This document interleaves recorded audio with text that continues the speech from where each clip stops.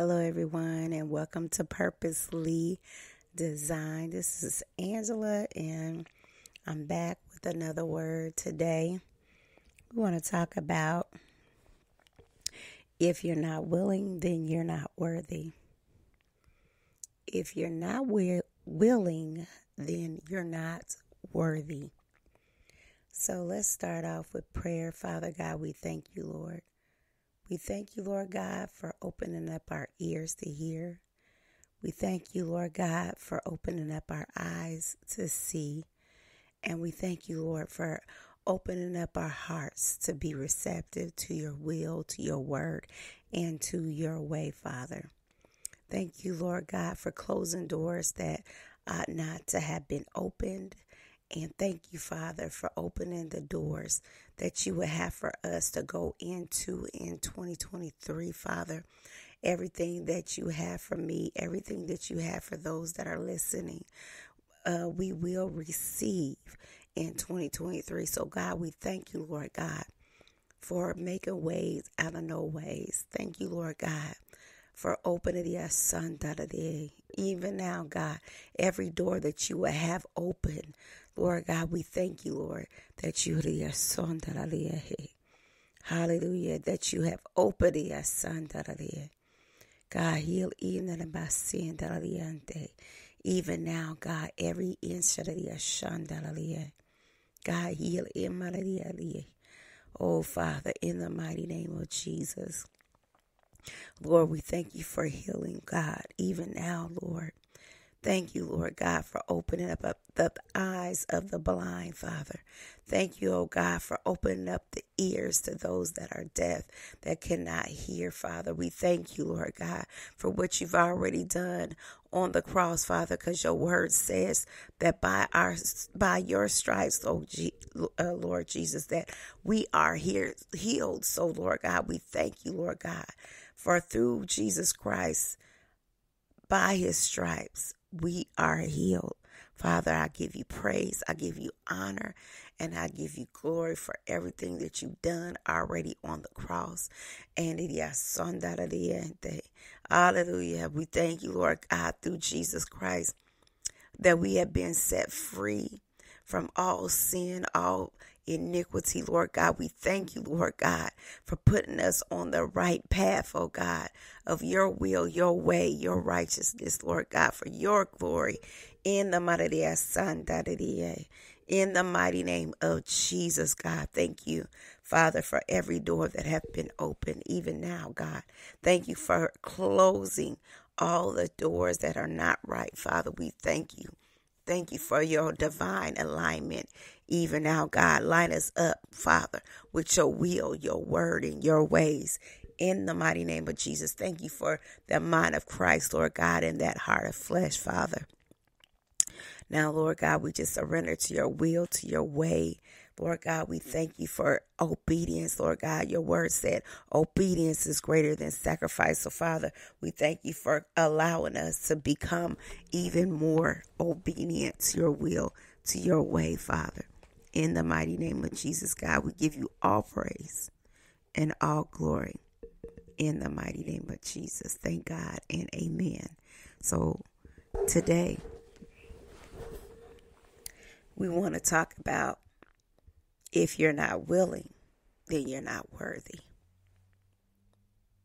This morning, I had a conversation with a pastor, and they made a statement. They said, your first ministry is at home. They didn't say it only one time. They repeated it multiple times. In the midst of the statement, prior to the statement, I seen some contemplation and as to what they were going to say, and I saw, the person that was with them look kind of around as I looked at them, and I knew there was chatter.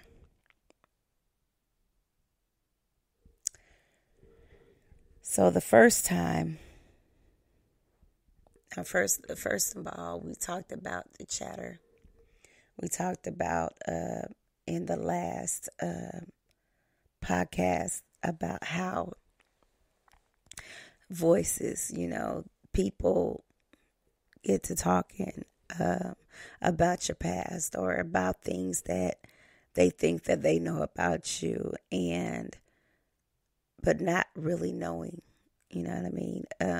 Some have known, but do they know now?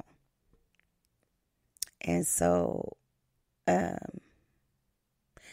lot of times, no, they don't know. They don't know the changes that you've been through. They don't know you as for who you are today. So, sometimes we get information and the information that we've received is not accurate.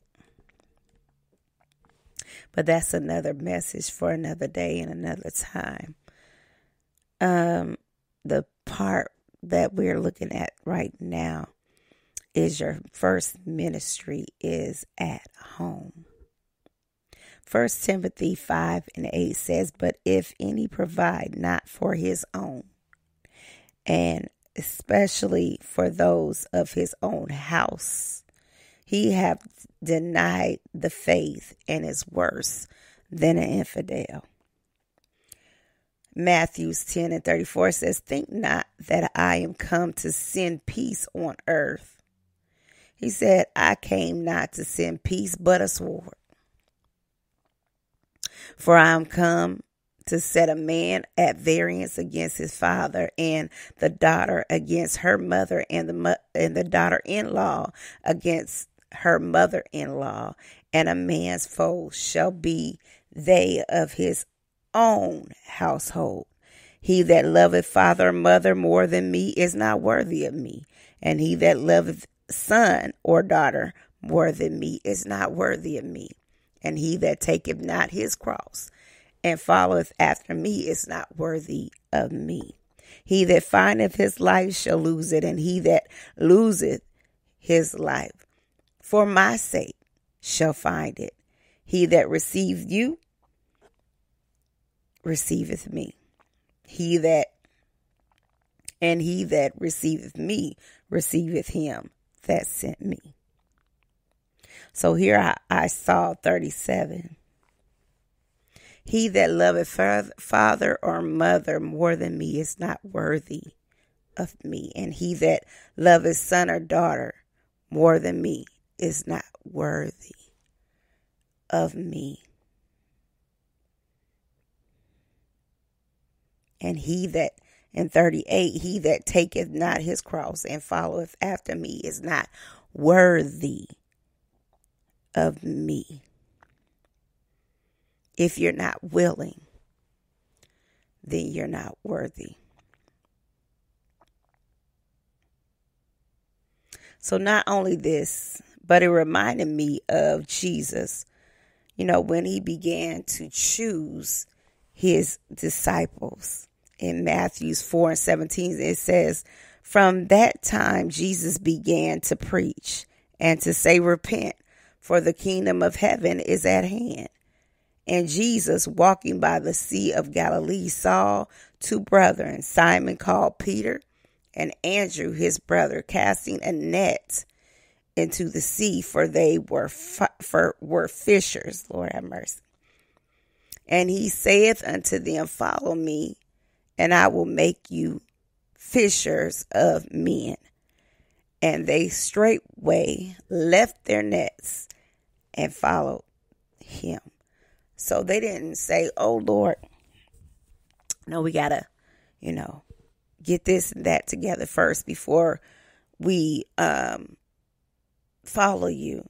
It says they straightway left their nets and followed him. 21 says, "And going on from thence, he saw the other two brethren, James, the son of Zebedee, and John, his brother, in a ship with Zebedee, their father, mending their nets. And he called them." He called the sons, talking about James and John. And they immediately left the ship and their father and followed him. They didn't say, oh no, we can't leave our dad. They left everything. Everything, yes, everything. These people didn't contemplate within themselves as to how, what, when, or why. They got up immediately and began following Christ.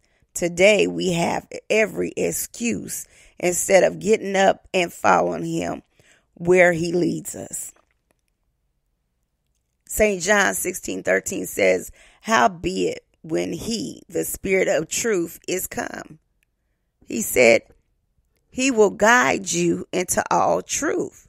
For he shall not speak of himself, but whatsoever he shall hear, that shall he speak. And he will show you things to come. John 8:31 says, then said Jesus to those Jews which believed on him, if ye continue in my word, then are ye my disciples indeed. So not only this, but as we follow him through the power and leading of the Holy Ghost, we'll have to be open to do the will of the Father. Matthew 12:50 says, for whosoever shall do the will of my Father which is in heaven, the same is my brother and sister and mother. This is how we become children of the kingdom of heaven.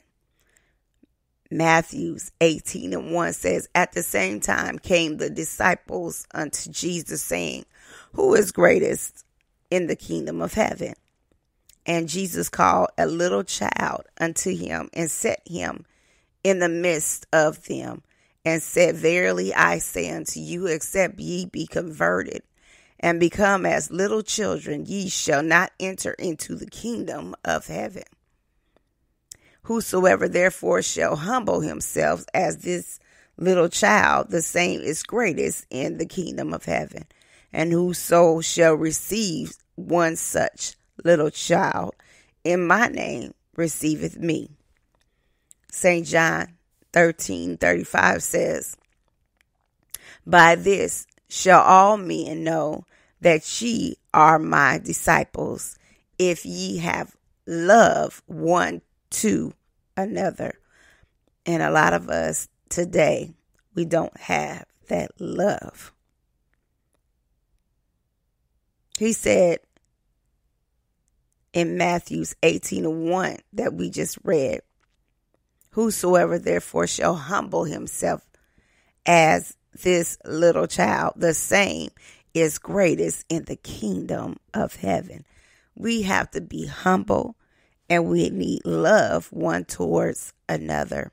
St. John 15:2 says, every branch in me that beareth not fruit, he taketh away. And every branch that beareth fruit, he purgeth it, that it may bring forth more fruit. Now ye are clean through the word which I have spoken unto you. Abide in me, and I in you, as the branch cannot bear fruit of itself, except it abide in the vine. No more can ye, except ye abide in me. So you can't bear fruit unless you are in the vine.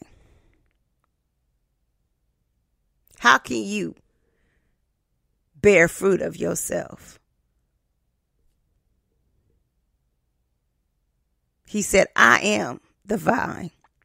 Ye are the branches. He that abideth in me, and I in him, the same bringeth forth much fruit. For without me ye can do nothing. Note that without him, there's nothing that we can do. You want to do, you're going to have to be in him. You're going to have to be in this vine.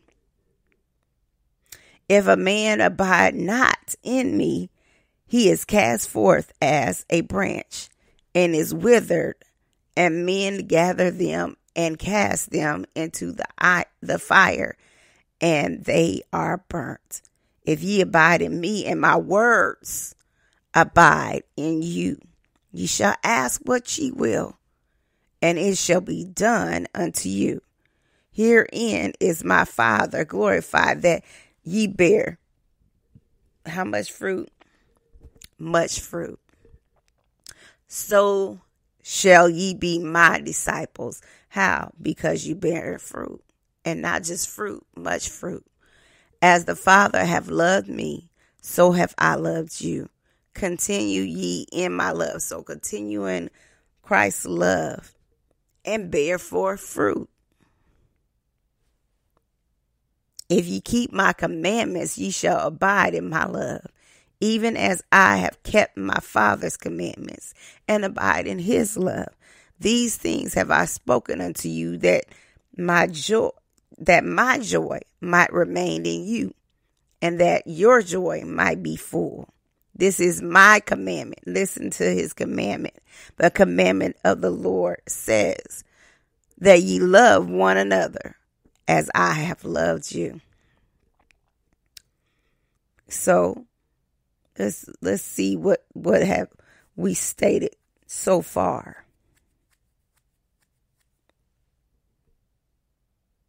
We have to continue in the word, right?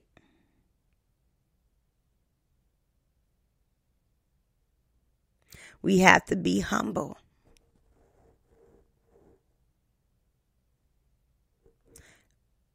Whosoever therefore shall humble himself as this little child, the same is greatest in the kingdom. By this shall all men know that ye are my disciples, if ye have love one to another. Abide in me, and I in you. As a branch cannot bear fruit of itself except it abide in the vine, no more can ye except ye abide in me. I am the vine, ye are the branches. He that abideth not in me, and I am in him, the same bringeth forth much fruit. For without me ye can do nothing.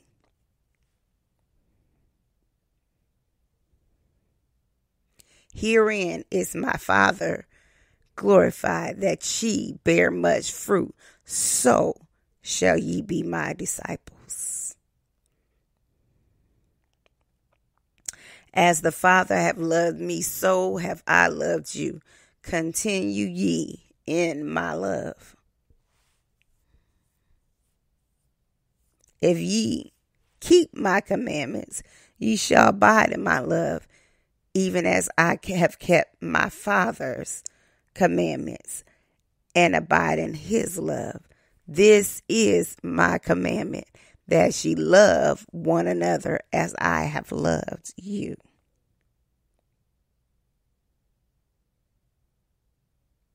Matthew 7:13 says, Enter ye in at the strait gate, for wide is the gate, and broad is the way that leadeth to destruction, and many there be which go in thereat. Because strait is the gate, and narrow is the way which leadeth unto life, and few there be that find it.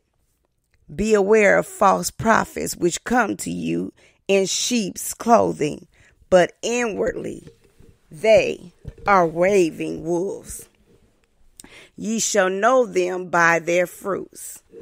Do men gather grapes of thorns, or figs of thistles? Even so, every good tree bringeth forth good fruit, but a corrupt tree bringeth forth evil fruit. A good tree cannot bring forth evil fruit, neither can a corrupt tree bring forth good fruit. Every tree that bringeth not forth fruit, good fruit, is hewn down and cast into the fire. Wherefore by their fruits ye shall know them.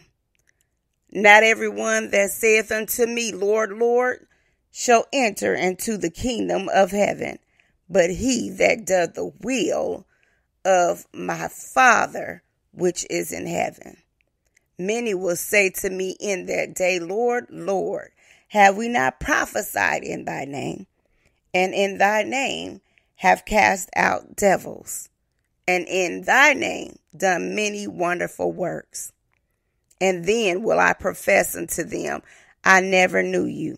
Depart from me, ye that work iniquity.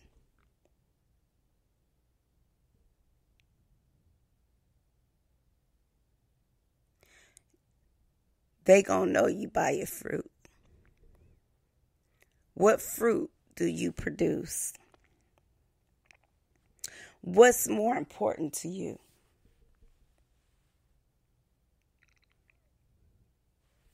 Are you willing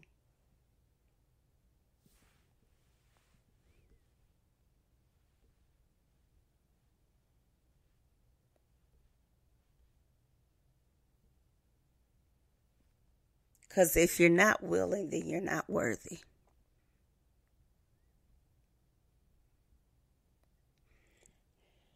He that doth the will of my Father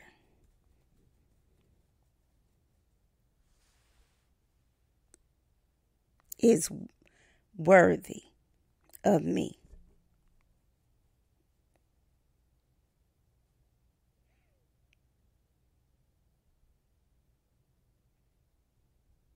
He that loveth father or mother more than me is not worthy of me. He that loveth son or daughter more than me is not worthy of me. And he that taketh not his cross and followeth after me is not worthy of me. What are you willing to lose? What are you willing to leave?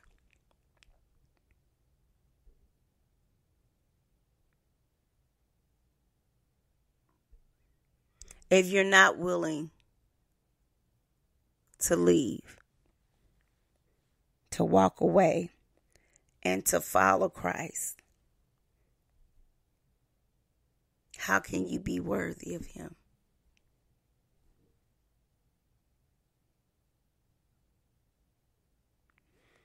He told the disciples, follow me and I will make you fishers of men. They left their nets and they followed him.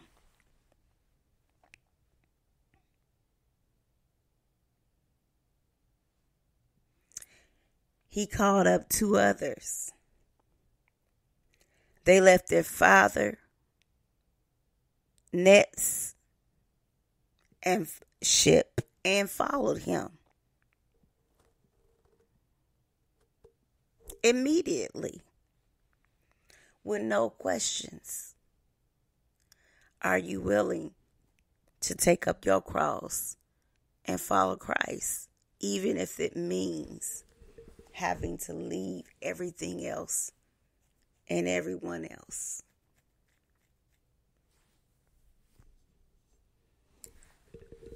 There's people who left everything, everybody, and followed Christ. There's a song that I used to sing, and the song went, I'll go even if I have to go by myself. I'll sing if I have to sing by myself. I don't mind, Lord.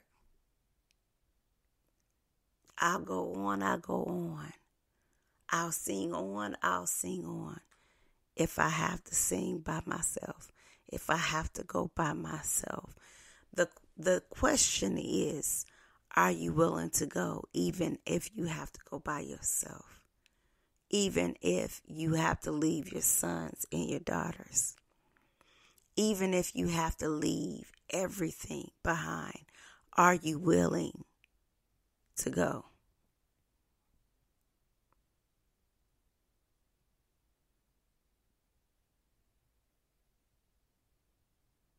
everything starts somewhere. I was talking about myself as to where I started. And where I had started was Christ proving, God proving himself. As I sought, I found him. I asked, and he turned around and he answered. I asked a question, and I felt I received the answer as a child. Then from there, with that answer that I received, he turned around and he made his voice clear so that I could hear him speak and know his voice. Then after he began to speak, and he gave me the gift of tongues and the laying on of hands as a child. And I just thank him, because that's where I began. He placed me there for a reason. And I know that he does the same. He don't change. He's the same God yesterday, today, and forever. And we just have to reverence him as such and know that he is the one that does the work. We can't do anything of ourselves. It takes him to do it. We just have to receive what God has sent for us so that we can be all that he called for us to be. We can't slack. We can't lack. We got to follow him just as he had already commanded us. Take up your cross.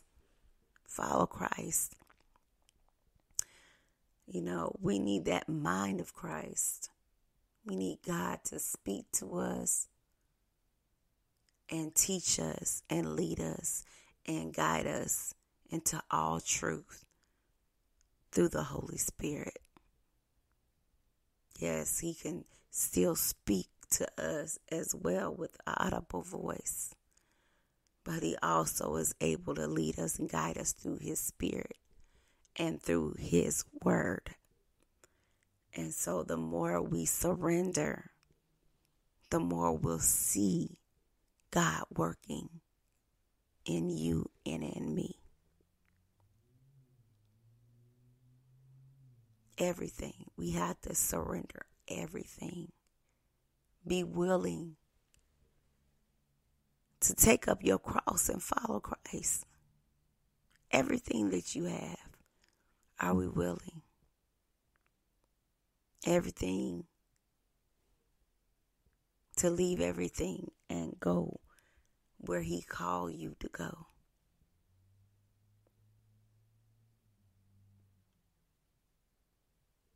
If God leads you to it, he's able to get you through it. We're going to pray right here, Lord God. We thank you, Father, for your word.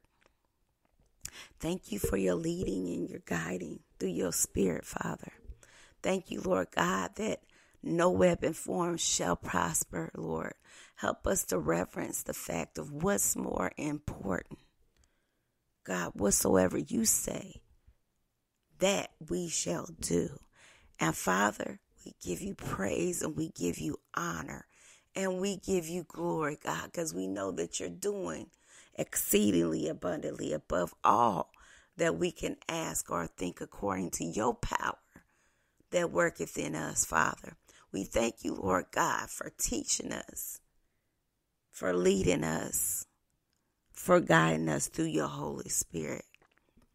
Thank you, Lord God, that no weapon formed against us will prosper.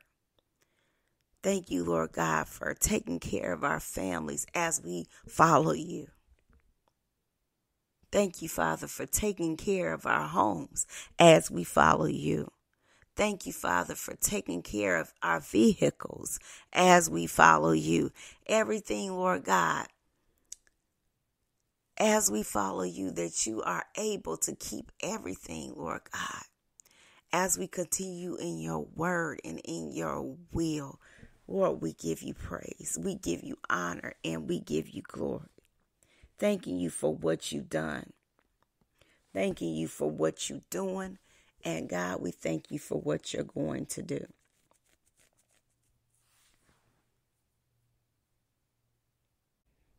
Lord, we thank you that your word says in Matthew 6:33, but seek ye first the kingdom of God and his righteousness, and all these things shall be added unto you. Lord God, we thank you, Lord God, that as we seek first your kingdom, everything else shall be added unto us. Lord God, we thank you, Father. Thank you, Lord.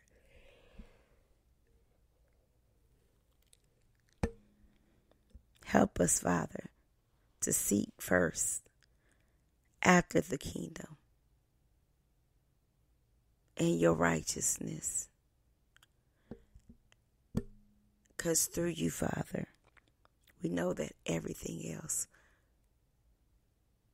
shall be added unto us, because your word says so.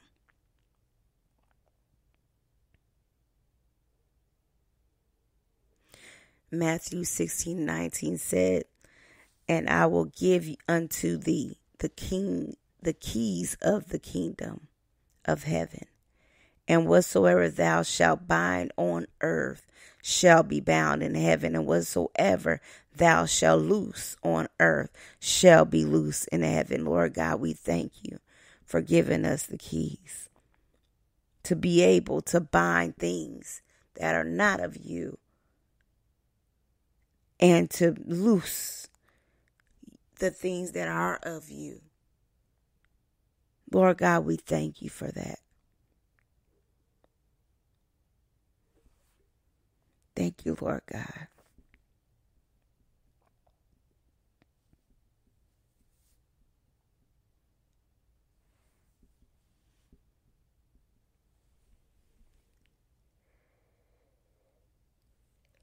Lord, we just give you praise and we give you honor. Thank you, Lord God, for your spirit. Thank you for leading us and guiding us and protecting us, Father. Thank you, Lord God. And Lord, everybody that's listening to the sound of my voice, I just pray that you will continue to cover.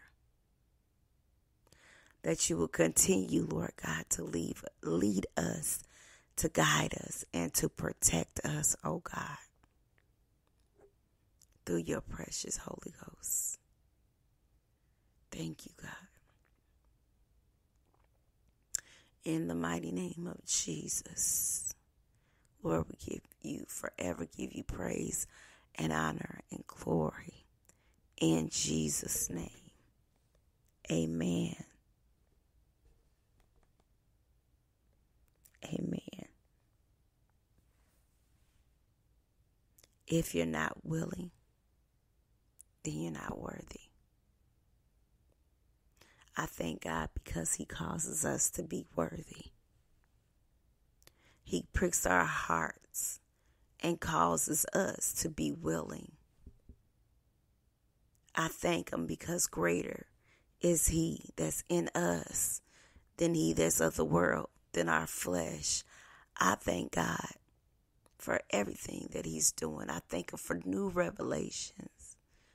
I thank him for just a sound mind and a loving heart. I thank him for his compassion, for his joy, his strength. Thank you, Lord. I thank him for everything that he's done and everything that he's doing and all the things that he's going to do. We're right there in the midst of everything. God is doing things among us, just in case you didn't know. Yes, oh, thank you, Father, for what you're doing within us. Hallelujah. Thank you, Lord God, that you're showing us some things.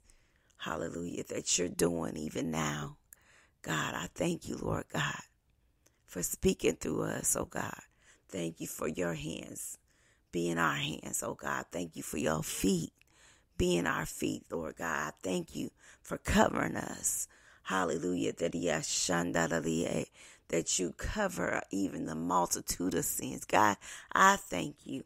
Thank you, God, for everything that you're doing and everything that you do. In the mighty name of Jesus, God, we give you praise. We give you honor and we give you glory. Until next time, God bless.